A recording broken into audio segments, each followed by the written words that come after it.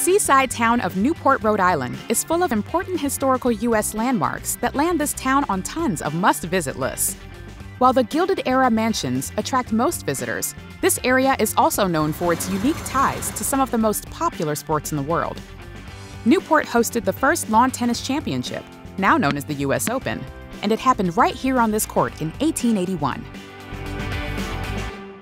When I think of Halls of Fame, I think of the legends of the game, and I think of history telling, not history feeling. In this place, it is a National Historic Landmark that is 140 years old. It's one of the more scenic places on earth, not just within tennis.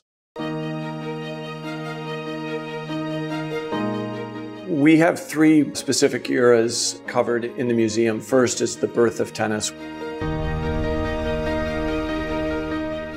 And then we have an area from the First World War until 1968. And then ultimately we have an area dedicated to the professional sport when tennis became open in 1968.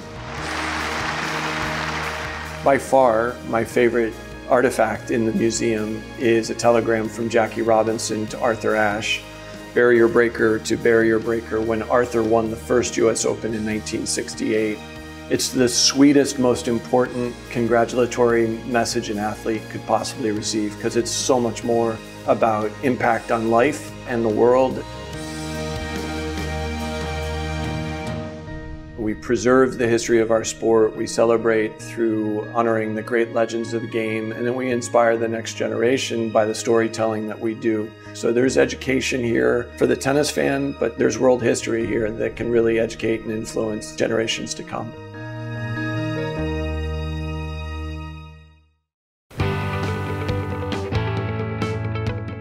From 1930 to 1983, the waters off Newport's coast were home to the prestigious America's Cup. Today, you can relive the excitement of having the wind in your sails on fully restored former America's Cup winning sailboats. The America's Cup, while it was in Newport, was held just offshore, right around Brenton Reef.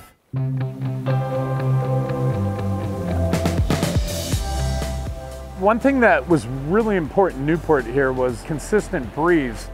Not only did it bring a lot of wealthy people here in big mansions, eventually that brought the racing.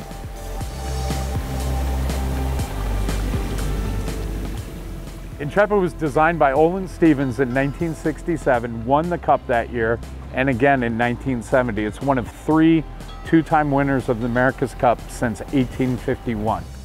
We also have the Weatherly, and the third boat we've got with us today is Heritage. We offer private family charters, weddings, and one of the big things we like to do is corporate team building. We get out and we get a bunch of people on different boats and we race with them and teach them how to do different functions on the boat and have a good time. People absolutely love it.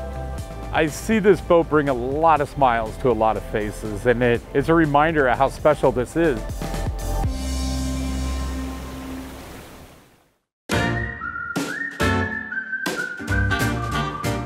The next sport with ties to Newport is one that might surprise you: auto racing.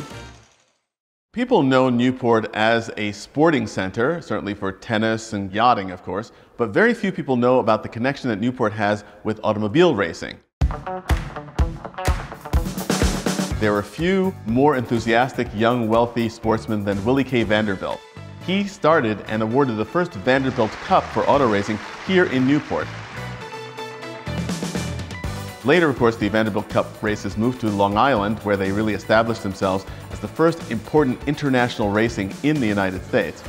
The first closed-circuit automobile race was held in Cranston, Rhode Island in 1902. It's an amazing history that Newport has with the motor vehicle. Exploring Newport's rich sporting history is easy to do, thanks to these awesome experiences that are available by land or sea, here in the Ocean State.